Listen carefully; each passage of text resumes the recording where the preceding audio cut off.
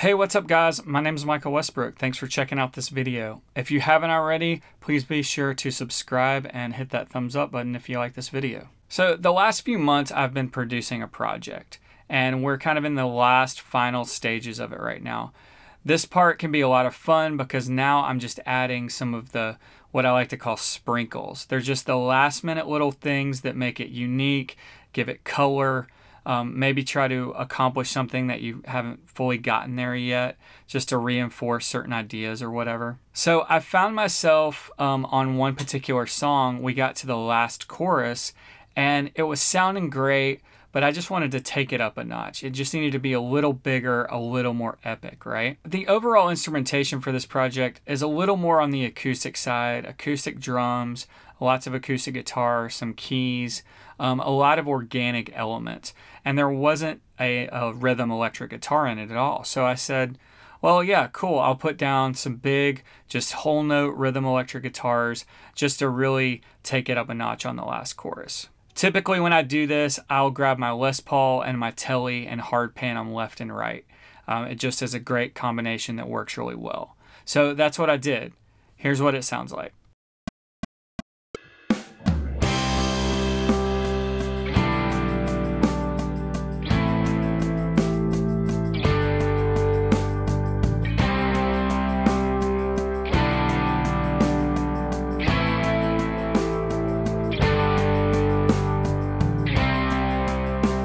So as you might have noticed in that clip, there is a lot of string noise.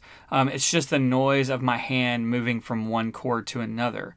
I'm playing power chords and what I like to call inverted power chords, which rather than 1-5-1 is 5-1-5.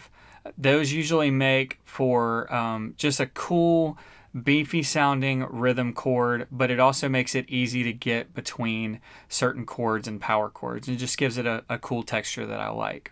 So as much as I could, I'd already minimized the amount that I had to move my hand, but I was still getting a lot of noise. This is when I thought about one technique that I've heard about people using and I've heard on records, and I kind of had sworn off. I pride myself, or kind of my ideal situation is just very organic, musicians playing down things, minimal editing, all that kind of stuff. And so this just was the antithesis of how I like to do things. But I knew that this was one way that I could get the sound that I wanted, where it was super clean, super tight, and fit in the track really well. Here's what I did.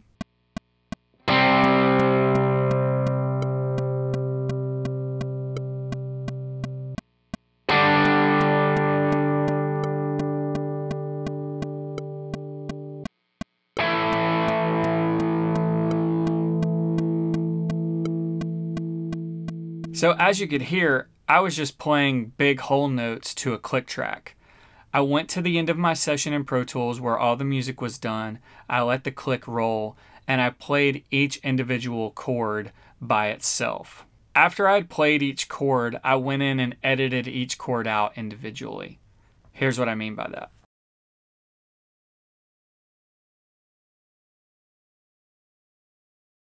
So here you can see in my session, I have each individual chord right here. I went ahead and labeled them so I know what chord they are. And I just blocked them in. Here's what that sounds like.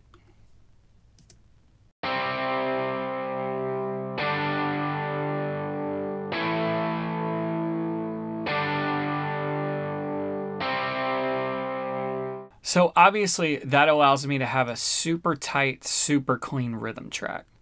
Here's what it sounds like after I've copied it and put it into the track.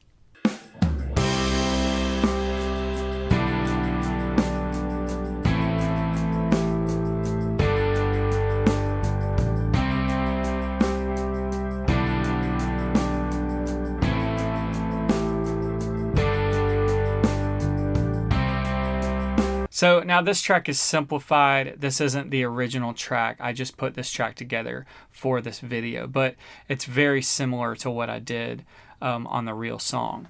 I will say that the rhythm guitar is a lot louder than it would be on the actual track. This is just buried in there and it really just kind of gives it some meat. I kind of hate that I did this, but it works and it gives me the sound I'm after. It accomplishes what I'm trying to accomplish. I've definitely been in scenarios where I've had to play songs and I hear something and I'm like, man, how on earth did they get it that tight? There's no string noise, there's no fret noise.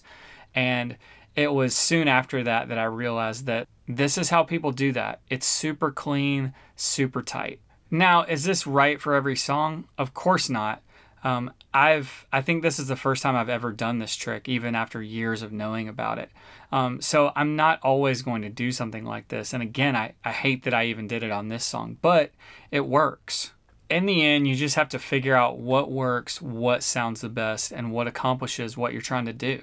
That's kind of where I found myself with this. Even though I hated to do it just because of my ideals and that I want things raw and organic, ultimately it was the right call.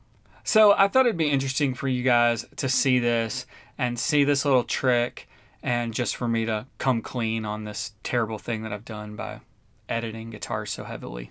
If you don't do any recording, hopefully it's interesting just because it's cool to see behind the curtain and see how people do things.